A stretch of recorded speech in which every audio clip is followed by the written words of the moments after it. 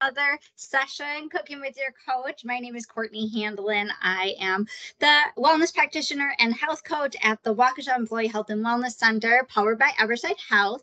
And today we're doing a couple well, I should say today I'm doing a recipe, and you'll see a couple with this for our Healthier Holidays challenge. And this one that we're doing right now is the pumpkin gingerbread smoothie. So let's go ahead and get started. And you might ask, why make your own smoothie? There's lots of smoothie shops out and about that you can get one on your way to wherever you're going. But really, as I'm sure it's no surprise, they're a lot healthier when you make them on your own. There's no preservatives, generally going to be a lot less added sugar because you can see what you're putting into it. You have the freedom to really personalize it the way that you want to. And I will even show you some ways that I'm doing that today. It's quick, really quick and nutrient rich. I love those little like portable blenders where you can just throw everything in there and then, blend it when you head out, and you can recharge it and all that kind of good stuff. And it's an easy way to get more vegetables in and use up the things that you have around your house, whether it's produce or spices, milk, things like that need to get used up. So, just a little bit about smoothies, like kind of some basic tips for smoothies. We do have another demo on making smoothies so for those of you who've seen that, the slide might look a little bit familiar. But sometimes we get caught up in the, I don't know, I don't have all the ingredients, or how do you make a proper smoothie? And I really like to remind people that don't make it so complicated. You just need a couple basics, and the ratios really are kind of dependent on your personal taste. If you like a more liquidy smoothie, you're probably going to add a little bit more milk. If you like a thicker smoothie, maybe you add less milk or less water, or maybe you add more frozen vegetables or frozen fruit. And then again, with that personalized, you can really change up the flavor of what you're using, or thicker Greek yogurt. That's what I was going to say. Adding some plain Greek yogurt will make it thicker as well.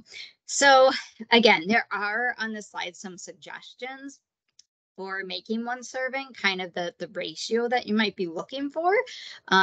Again, it's just a suggestion, and you can see there's a lot of different ways that you can take it. And like I said, a lot of times I don't even measure things. I just am like, oh, I need this, and this to make this flavor, or this recipe is calling for the pumpkin and ginger and molasses, so I might put those in, and things that I'm not as familiar with or don't use as often, or I know are really strong flavor, I might measure those. But other things like milk, I don't tend to measure it. All right, let's go ahead then and dive into our smoothie for today. So it is the pumpkin gingerbread smoothie. So the ingredients and the really suggested measurements are up there. I do have my banana in here ready to go. It's frozen. Honestly, I think using the frozen fruit is great, and I don't add ice then. It creates a more smoother texture. So I have a frozen banana. I do have actually this is squash puree. So it's not technically like the pumpkin, it's not the canned pumpkin. It's squash from my in-laws garden, that was pureed in a blender and then frozen. Really what I'll probably do with the rest of I usually freeze it in 2-cup portions. And with the rest of what I have, I will probably refreeze it in a tablespoon or so, just dollops, unless if I think of a recipe I want to make today with that, or in the next few days. But then it's just another thing to throw in the smoothies and make your smoothies that way. The other thing that I'm doing that's different than the recipe is the recipe does call for apple cider vinegar. While I do have that, I also had some of this honey ginger vinegar from a local oil and vinegar company called Oro di Oliva. And so I just thought that would be kind of a fun alternative to use instead of apple cider, would just bring forth more of that ginger flavor. Let's see. And today, you know, the recipe does say almond milk, unsweetened almond milk. I don't have that on hand right now, but I do have unsweetened soy milk. So that's what I'm going to be using. The other thing is I will be, so this is not in the recipe, but you might have seen it on the other slide. I just have a mixture here of chia seeds, hemp seeds, and ground flaxseed. I like those. I think it's going to bring forth a nutty flavor. And then it's also going to increase the protein and fiber of the smoothie. So it'll keep me fuller, longer, and it's got the good fats. So I'm adding that in. Lastly, before I go into blending, I did just want to talk a second about molasses. So the recipe does call for blackstrap molasses. And to be honest, again, I don't use molasses that often. And I had just picked up whatever I could do grocery order. They only have one kind of molasses, so I did that. And then when I was getting the ingredients together this morning to demo the smoothie for you, I looked at it and I'm like, what is blackstrap molasses? So I decided to research that. And actually, if you are able to get that, it is the more nutrient dense version of molasses. It's going to have a lot more vitamins and minerals in it, whereas this molasses that I have is basically just cane sugar. And so the blackstrap molasses is boiled down further, so it's going to have less sugar in it as well. So for those of you who are really trying to be really mindful of your sugar intake for health reasons or personal reasons, that might be a good one when you get to, you know, especially if you're a holiday baker, thinking about seeking out that blackstrap molasses specifically instead of just a regular old molasses off the shelf. It's going to be a lot less processed as well. So where can you get that? That I'm not sure. I will be doing some research on that. I'm guessing probably a store like Woodman's would have it. You know, you can always find things on Amazon. So that could be a good place for you to go as well. And then, you know, again, for the spices today, I did measure them, but depending on what it was like. Personally, I love cinnamon, so I would probably just shake it in there and you know, taste as I go. One thing I will say about ginger, so I happened to look on the back of this because originally the recipe was just like 1 teaspoon fresh or ground ginger. I didn't have fresh ginger, so I was planning to just use ground ginger. And it does say on the back, a 1/4 teaspoon of ground ginger is equivalent to 1 teaspoon fresh ginger. So I took some ginger back out of my measuring thing, put it back. I was glad that I read that, especially since I have the ginger in my vinegar. But what I did do is I do have this freeze-dried ginger.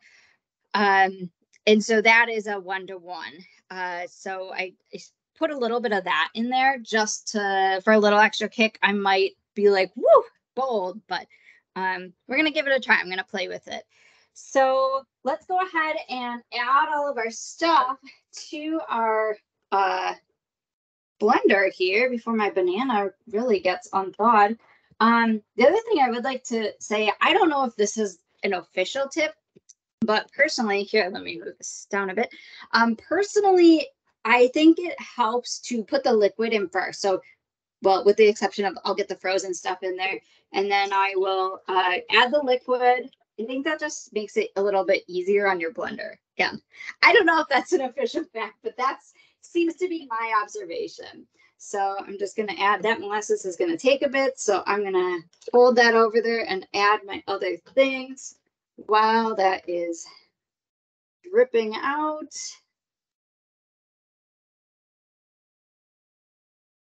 Go get all that good cinnamon in there. And you know what? I might need to go grab a spatula. I should have had that. 1 second.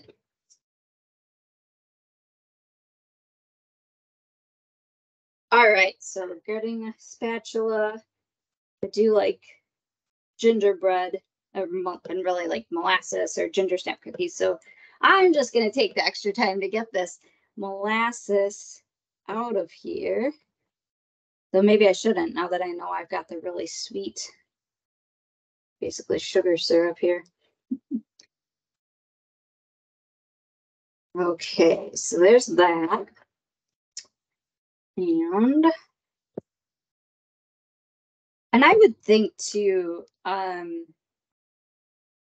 like honestly, if I saw this recipe and I thought, oh, that sounds really good, I want to make that, but I didn't have molasses, I would probably just assume like I can make a similar thing, just include the ginger and skip the molasses and it'll still be tasty, would be my guess. So if you're thinking I don't have that or a different ingredient, the other thing too is Google can be very helpful for those kind of things when you're like, what can you sub for, you know, this ingredient. Um, all right, so I'm going to pause so that you don't have to listen to my blender. And then we'll meet back here in just a second to see the final product and get that all served up. And I've got it in a cup even here. You can see that. Whoops, running down the side. Classic picture, probably, right? And it is delicious. Got some on my fingers there. And I did top with the recommended topping with some pecans. I did just a quick little toasting of some pecans this morning on my pan, and even some toasted coconut. I threw some coconut in there as well and toasted it. I love toasting nuts or coconut in the stovetop just because it's so quick. You don't have to heat the whole oven, although the heating of the oven is nice now that it starts to get cooler. It's nice to warm the house, but this is just so much quicker, and I think you have so much more control. So heating, if you like to toast your nuts for salads or different recipes or coconut, my recommendation is to do it on the stove. You probably have to do it in smaller batches, but I think it's great. So anyway, here we are. The pumpkin gingerbread smoothie. Delicious, delicious. I think even my kids would eat that. The other thing that I didn't add to here, but now I wish I would have, and another way to sneak in vegetables is like a handful or two of spinach. Really just a great way to boost nutrition. You can't even taste it. So, all right. Well, that was our pumpkin gingerbread smoothie. I hope you enjoyed it. I hope you feel motivated now to make your own smoothies a little bit more often and get those fruits and vegetables in, and keep an eye on our YouTube channel for more videos like this, and reach out for coaching for those of you who are eligible. If you're interested and struggling with things like meal prep or making breakfasts. And then also we have a podcast, Talk About Wellness, so be sure to check that out as well. And for those of you in our Healthier Holidays Challenge, I hope that it is going well for you. I hope you're enjoying all the resources and enjoying your holidays in a healthier, more mindful way. Awesome. Thanks everyone for joining.